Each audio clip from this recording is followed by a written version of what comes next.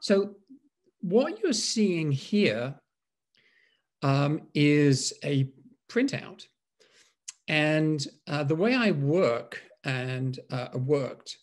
was that I was sent the text, and I went down to Kinko's and I blew it up until it was the right size to fit the piece of wood. And then I brought it home and I taped it on the piece of wood. You can see the tape at the top of the piece of paper there. And I put the carbon paper underneath it. And that's how I was transferring the script to the wood.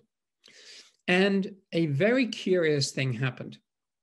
So I was using an ordinary plain blue ballpoint pen to go over the Balinese script and transfer it through the carbon paper onto the wood. And I was part of the way through this, and the sun appeared between two buildings. I was living in a house that was right next to the other one, so the place had been in shadow. And suddenly the sun came streaming in and reflected off the work that I was doing. And through some strange magic of chemistry or physics, the blue ballpoint turned gold.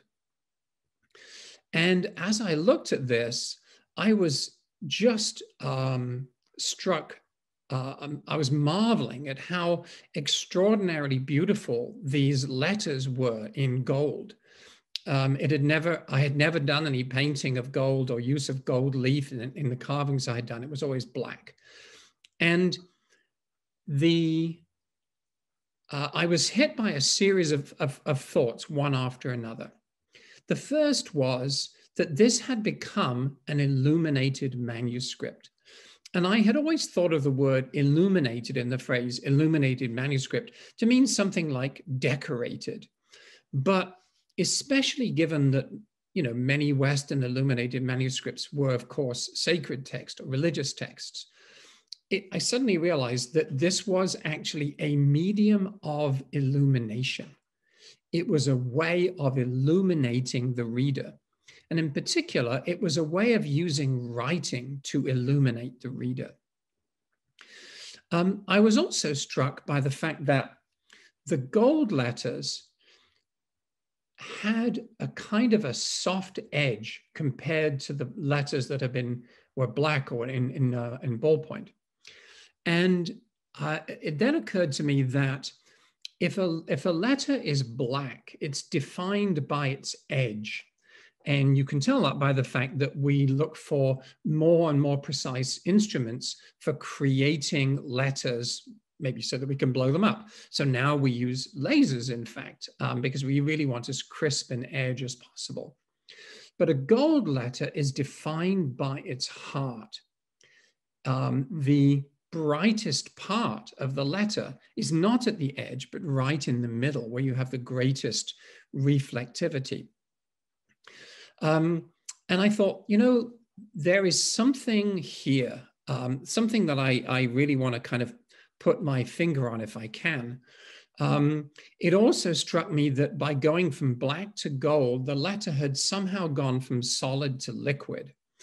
And I began to think more and more about the relationship between the writer and the reader through the written word.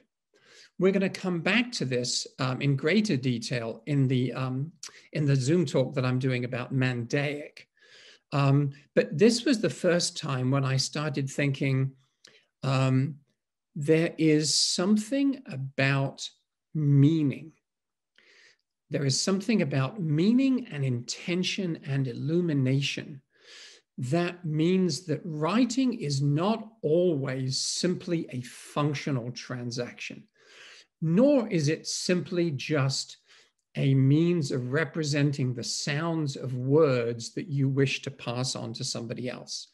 And as I said in my last talk, we, by being the dominant culture and by having an alphabet that is the world's dominant alphabet, and by using writing every day for every purpose, we've sort of lost track of what else writing might be. It's hard to conceive of it in any other way.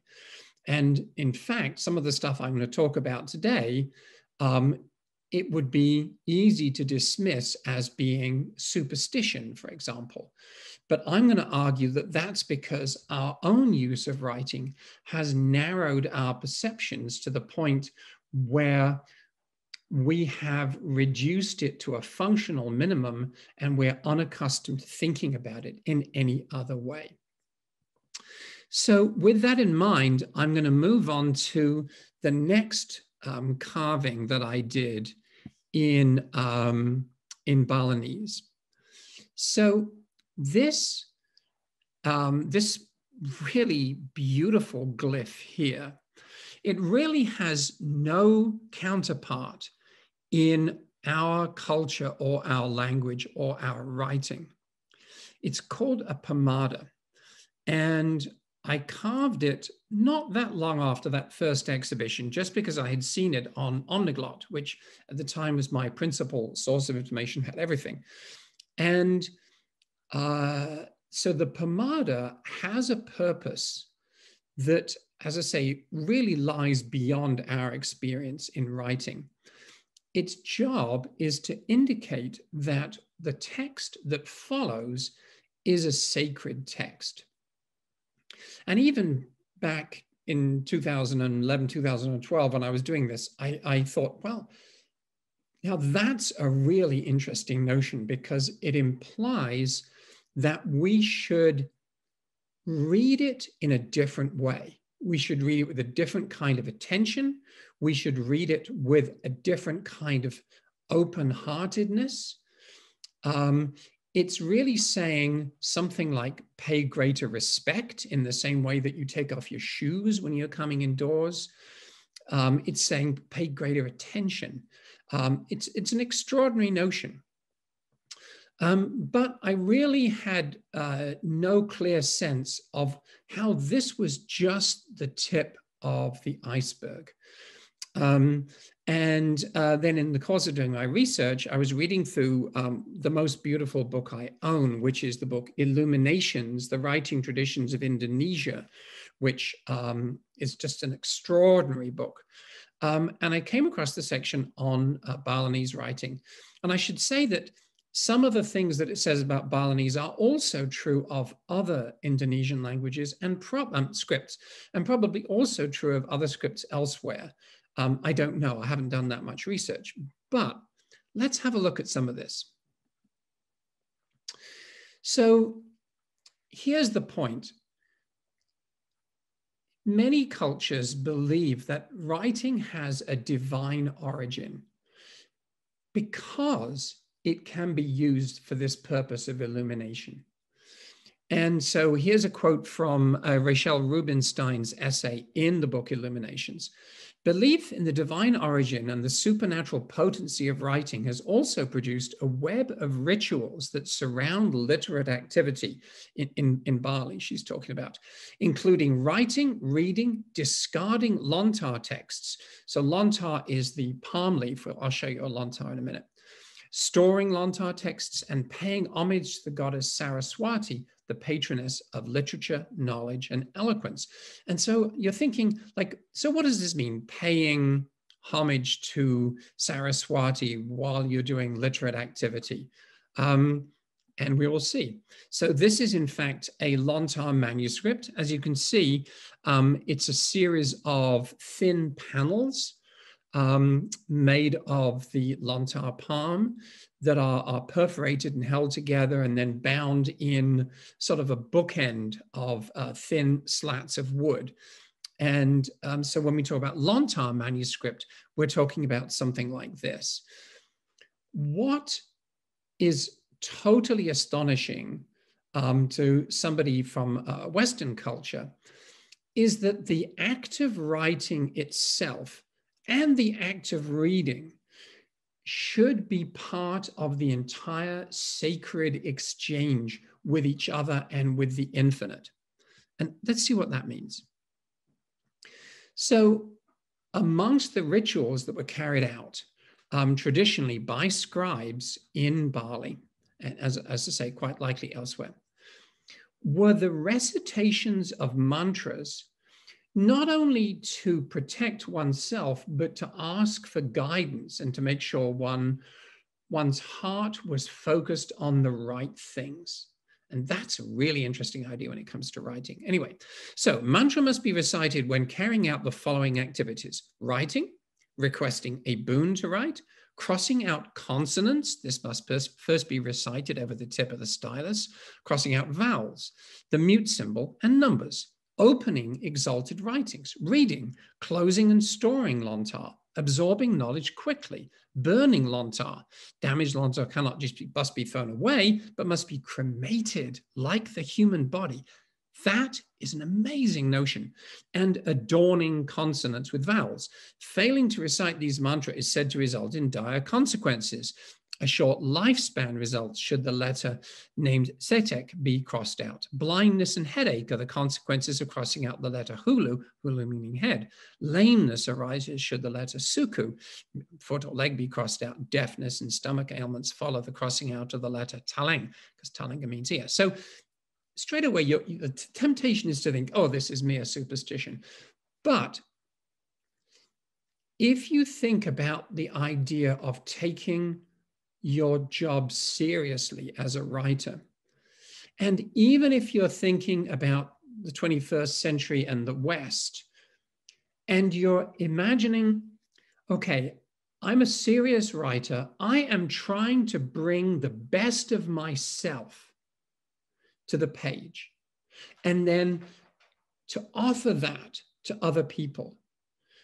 When you think in those terms, then the notion of wanting to be hyper aware before you write or before you delete becomes a really interesting one. So a friend of mine was a poet and a short story writer.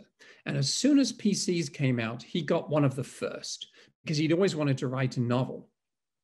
And so he sat down and he typed away, and he finished his novel in 6 months, and he sent it to his publisher, and his publisher said, David, come down to Boston.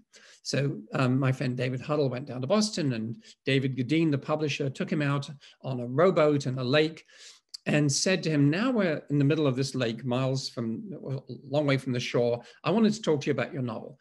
I want you not only am I not going to publish it, I don't want you to send it to anybody else to publish it either, because you have not brought your best to the page.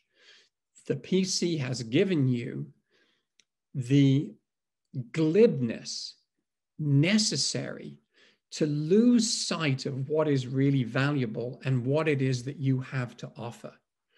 In a way, that's exactly what is going on here.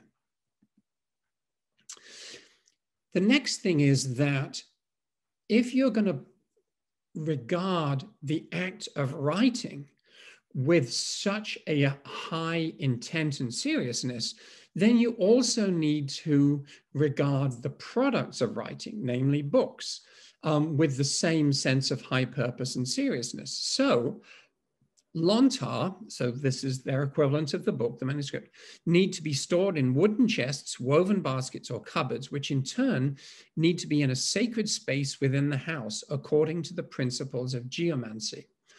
We still have a tiny vestige of this. We still look at a fine bookcase full of books as being an item of furniture, as being something that is more than just a decoration or just a receptacle for books. There's a sense that there is something there of value that we've brought into our house, and we want to put it on display and treat it with respect. And continuing from the previous slide, on the day dedicated to the goddess Saraswati, which takes place once every 210-day year, the entire day is scripted by ritual. So we do not have a national day when we respect books and writing and knowledge. We have lost this. During that day, nothing written may be destroyed, or even a letter crossed out for fear of punishment by the goddess Durga and malevolent spirits. All the lontar in a household are gathered and act as the representation of the goddess, to whom 18 offerings, that's Saraswati, of to whom 18 offerings are made, one for each of the letters in the Balinese alphabet. Each offering contains the symbol of the supreme god made of fried rice dough. So if there is ever a sign of a culture that respects writing and knowledge and learning, then devoting a day to taking down and dusting off and cleaning and venerating knowledge is surely it. And of course, we really have lost that. Just to give a sense of how, again, we feel the vestiges of this. Some of you may have been in a position where you have written a book. And if so, I congratulate you. If you've ever seen that book on a remainder table, or you've seen someone like toss it aside or treat it disrespectfully, you know that that's an injury to you. You know that you have done your best to draw out, as I say, the best of what you have inside you and offer it as an offering. So again, the notion of a Lontar manuscript being a form of offering that is kept in a sacred place really just respects the act of writing, and it respects the act of reading. We all complain that people don't read enough these days, that everything is too quick, etc. This is also a way of respecting the act of reading.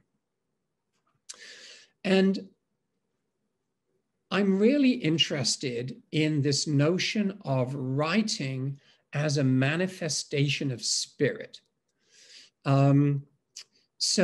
Shakespeare's Theseus, Midsummer Night's Dream, joking, he says, lunatics, lovers, and poets, I think he says, are of imagination all compact. He says that poets give to airy nothing a local habitation and a name.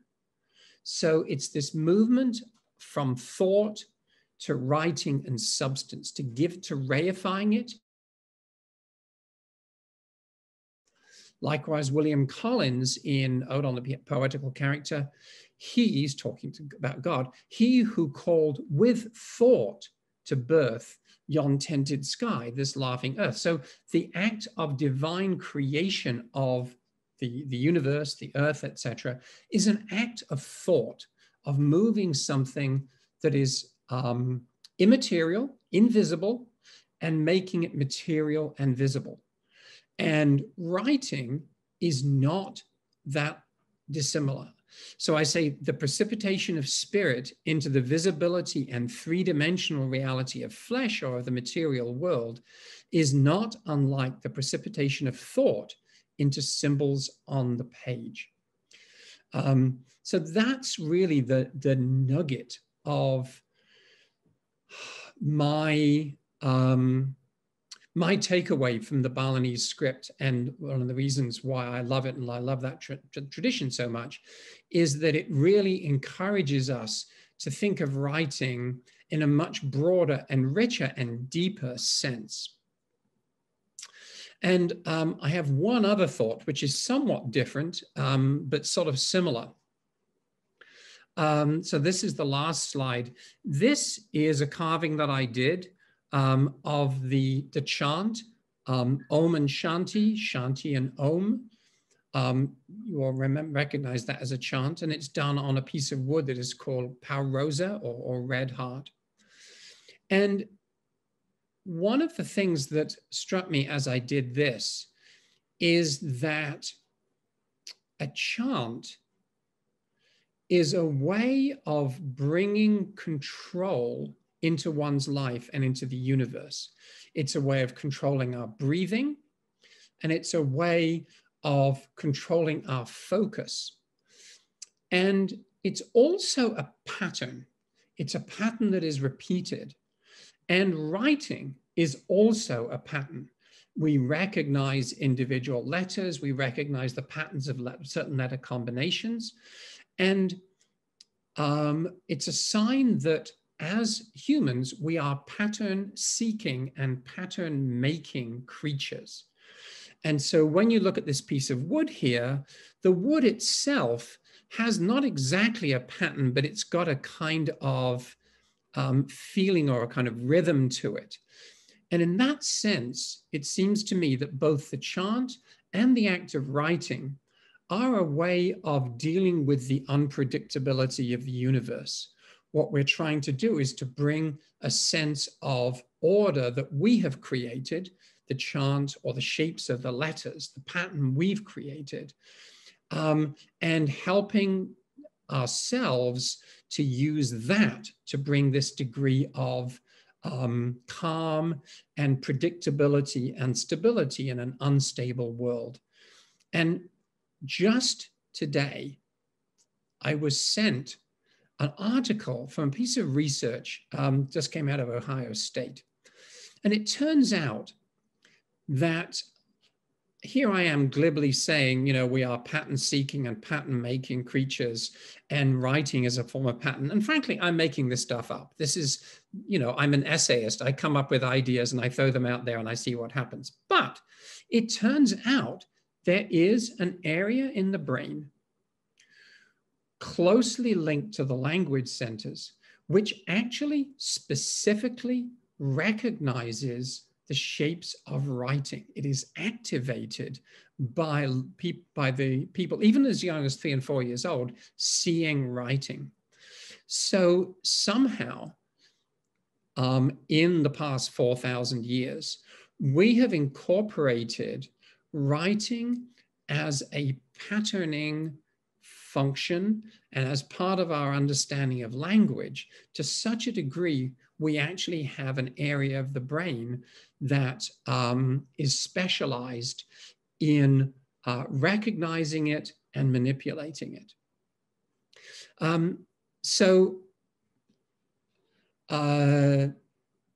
That's me throwing a ton of ideas at you. I, as always, have gone longer than I thought I was going to. I would love to hear questions, answers, comments, thoughts. They could be in chat. You could use the hand up function in your Zoom. Before we do that, I want to say one last thing, which is that typically at the funding, and I say, you know, boy, it'd be lovely if you would consider funding this Zoom series, and here's the link to go and do so. And you can do so, that'd be great.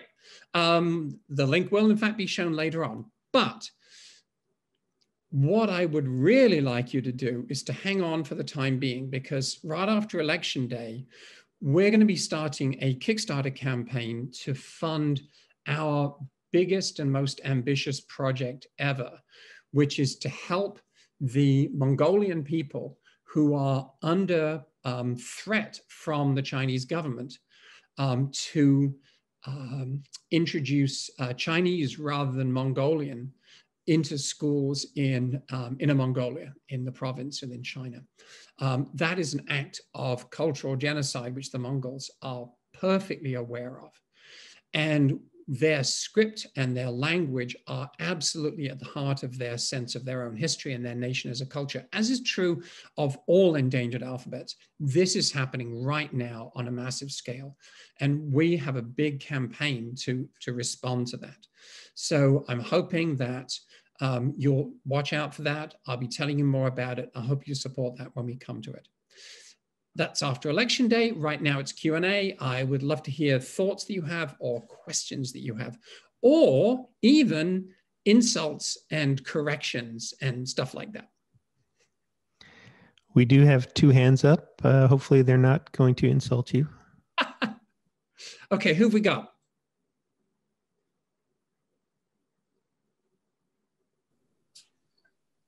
Hi, Tim. Hey, how are you? I'm good, Tim. Mihai Bledia. I'm a linguist, but I'm mainly passionate about endangered species. I'm Romanian, you know, born in Romania. Excuse me. It's something interesting that you said about patterns. It's actually, is this something that you've been observing like for each type of, I don't even know how to call it, like linguistic, category? Or is this something that developed probably, I don't know, 5,000 years ago, 2,000 years ago, but currently, if you were to have another language, right, whatever that language would be, you wouldn't necessarily observe patterns, but probably something else, in the way that the languages are developed. And when you say patterns, in other words, when I look at that last photo that you put, I do see like almost like a sequence of, symbols, characters that kind of repeat themselves. Is that what you mean by pattern? And if so, how exactly, do you think that they were able to even build something like that, to make something like that from scratch? Like, what exactly did those symbols represent to them so important that they would make them in a certain way, right, in a certain mindset, for lack of a better term, that eventually became a pattern? Okay, great. So there are, I think, 19 questions in what you just asked me. So I'll tackle a couple of them. So one of the projects that Alec, who is co-producing this with me, and I are working on right now, is a book of word search puzzles in endangered alphabets. And these are all rare minority scripts that most people who open the book will never have seen before. Another project I'm working on is a book of Sudoku, which instead of using numbers, use characters from rare or minority writing systems. And the Sudoku and the word searches themselves are not particularly hard. What is fascinating is they are much harder when they're symbols that you don't recognize, because we become so good at recognizing the symbols that are used every day in our lives that we not only recognize letters really quickly, but we also recognize letter clusters and letter sequences. We recognize when letters are out of sequence. We start dealing in larger units. And in fact, this is one of the reasons why I'm so interested in games, because when we're children, we play all kinds of games to develop the mental facility of manipulating and moving and recognizing those shapes quickly. If we had to actually recognize each shape and sound it out when we read, we would never read. It would be such a laborious process. So when I talk about pattern, I'm talking about developing individual symbols that have, and learning to recognize those symbols and then patterns of those symbols. Typically, in answer to your other point, those are not usually invented from scratch, although 100 writing systems at least have been invented from scratch in the last century that I know of. So there are more. And one of the things that the inventors of those scripts would have been thinking about all the time is, how can I come up with symbols that are simple and clear and easily learnable and easily recognizable, so that that whole process of pattern recognition does not take a lifetime, but it's something that kids can learn quickly. Sure, but without wanting to interrupt you, Tim, you also said about the patterns that they weren't necessarily patterns, meaning they weren't just trying to say something, but they also had like a more deeper, a more, meaningful, for lack of a better term, sense, if you will. So, in other words, if that is true, then how come that only these patterns, eventually remain in the language itself, right? Yeah. And not other patterns? Because, as limited or as developed as they may have been, something made them decide, again, for lack of a better term, to say these are the patterns / symbols that we're going to keep in a Sanskrit language. Again, it's an example, and we're not going to incorporate anything else, although we might have something meaningful that we would like to communicate, but that's not necessarily going to be part of this language, right? Which is probably, endangered, extinct, however you want to think of that. Right. So in fact, there are a series of elements that make writing deeply, deeply important and connected to the culture that uses that writing. One of them is that the writing has been developed by the technologies, the writing technologies and the writing surfaces and media that are familiar. So in the Philippines, bamboo tubes, inscribing on bamboo tubes, you see that it connects you literally with the climate and vegetation that you know. Secondly,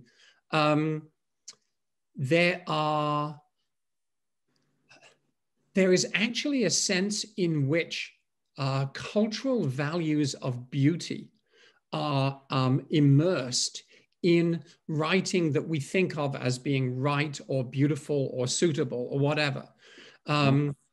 And in a lot of cases, there are also highly technical reasons for the development. So copperplate script was taught in London, for example, in the 18th and 19th centuries, especially to clerks, because they had no typewriters. They wanted to eliminate mistakes. And one of the crucial elements in the development of that particular really clear form of writing was map making, because if the maps are written in writing that is at all ambiguous, the ship could down, you know. So all of these features feed into the sense of shared history and appeal of a particular script to a particular culture. Last but not least, do you see them as these patterns and symbols, either together or separately, and the fact that obviously they must have come to a point that they said, okay, these are all the symbols, this is going to be the alphabet, you know, whatever that means, where, you know, either a certain number of characters / symbols or meaningful things that are happening in our life, right, in our society. Do you see this as limitations to the specific culture, or do you see them as this is the best we could come up with, and, you know, we're not going to think about more patterns, because then, you know, we're going to reinvent the wheel over and over and over, and it's not going to be something, you know, like a finished product. How do you see this? So it's a moving target. So the most rapidly growing element in the Unicode standard right now is in emojis. And what my theory is that writing as we know it in the West has become so abstract and so black and white, so to speak, that and the graphic impulse and creating ideograms and pictograms is actually a way of expressing ourselves in a more modern way, probably, right? In a 21st century. A more ancient way, because in many respects, what we're doing is we're just bringing back the things that had been banished as being childish. So interestingly enough, there was a right-wing commentator about a week ago who tweeted that grown men should not use emojis. They were only for women and children. Which means, as I translate that, apart from the fact the guy is an idiot, that they are ways of trafficking with emotion in a way in which writing in black and white, typing, whatever, is not. And that's exactly why there's such a growth in that area, because our form of writing has banished the doodle and the emoji and the decoration, and we're now finding a way to bring it back in again. Okay, who else had their hand up? Alec, you said. Tim. Thank you. Oh, my pleasure. Edmundo? Edmundo! Yes. So it's been a while. Yes. On swastiastu. Thank you very much. And yes. You as well. Yes, so it's finally great to see you sort of live, because I think we've interfaced at some points before on various sites. So just a couple of comments. So the first thing was about the feast day of Saraswati. So the other thing that I think you left out was that on that day, traditionally, people are not supposed to read anything. So that's sort of like another element in sort of like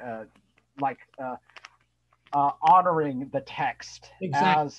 as a phenomenon, as a cultural product, and it should be respected for what it is. So that's the first thing. Second thing, It also brings an element of focus because by reading something new, you're kind of distracting yourself. And right. okay, that's great detail. Okay, yes. What's the second one? The second one is I don't know because these people have just appeared in Bali, and I haven't been to Bali in about a year, and I'm hoping to go back, sometime after this whole thing blows over. But they are in the business of selling paraphernalia for lontar, like lontar making, and I wonder if anybody's heard of this. And I've just befriended them, and I'm going to put the link up into the chat on their Facebook site. Great. I know that there are people who are just beginning to start running lontar making workshops again because it was a skill, traditional skill that had, was kind of seriously in decline. Right. And so this particular company or this particular shop is, I believe, in Denpasar, the major urban center there. And they are called the Widyaksara. Okay, great. So that's in chat for anyone who wants to have a look at it. Yeah, and basically the owner, like I've just like chatted with her like a couple of times.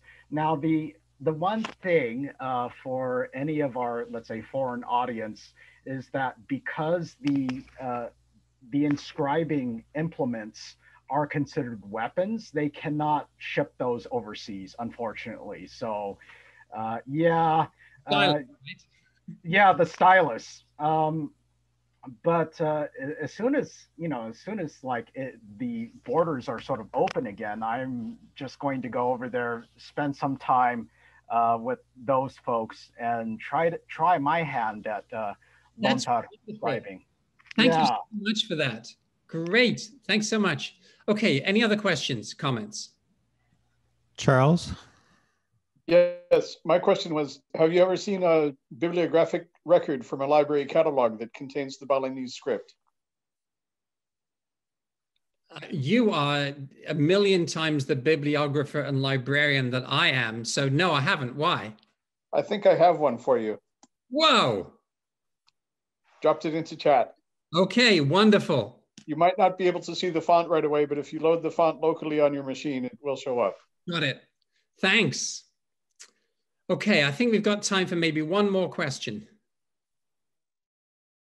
Hi, Tim. Hi.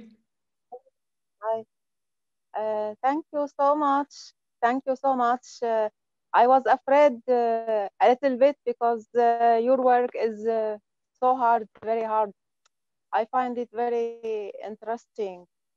My question has to do with the relationship between the shapes of the alphabet, the letters, and the objects in the real world. For example, we have bird in English, oiseau in French, in Balinese, I don't know a bird what it is. So in every language, the letters change. So does this change of letters, the shapes, has have effect and an impact on the concept of the object in the real world for the people who speak this language or that language? Thank you so much. Thank you. As I was saying in my last talk about Cherokee, one of the things that has really consciously happened in the West is a movement away from that kind of visual representation, which was thought to be primitive and childish, and that only in a set of purely abstract symbols that had no relation to the real world were you capable of abstract thought. This is an extraordinarily stupid notion, and it is the stupidity is highlighted by, for example, a script that was invented for the Wancho language, which is Arunachal Pradesh up in the by the Himalayas in Northeast India. So this script was created quite recently by a school teacher called Banwang Losu.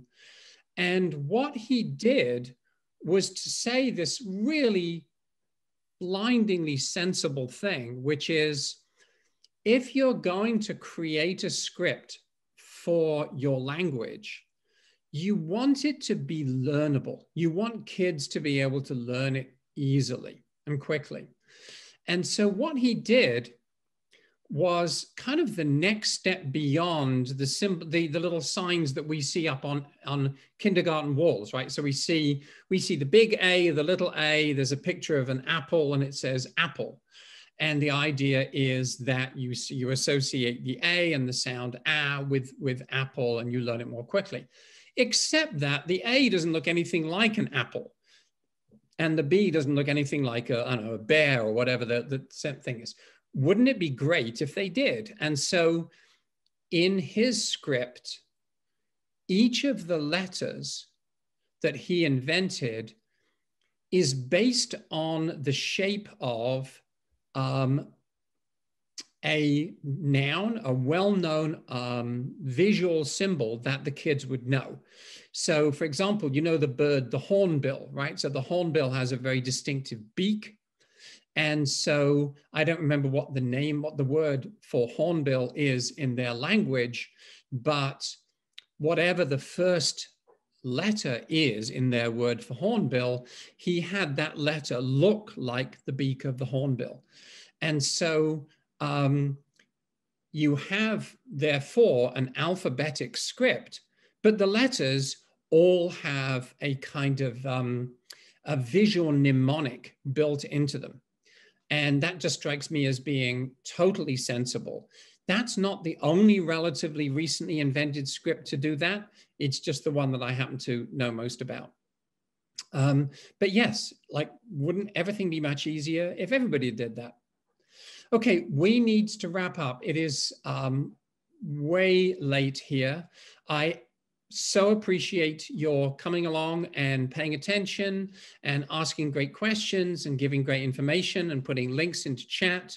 I will take stuff out of chat and send it to all of you in my follow-up email, in which I'll also give the link where the recording of this session is posted, and also the link to the next talk, which will be on Wednesday at 1 o'clock. Hope you can make it. Thanks again for coming along, and I'll see you again soon. Bye-bye.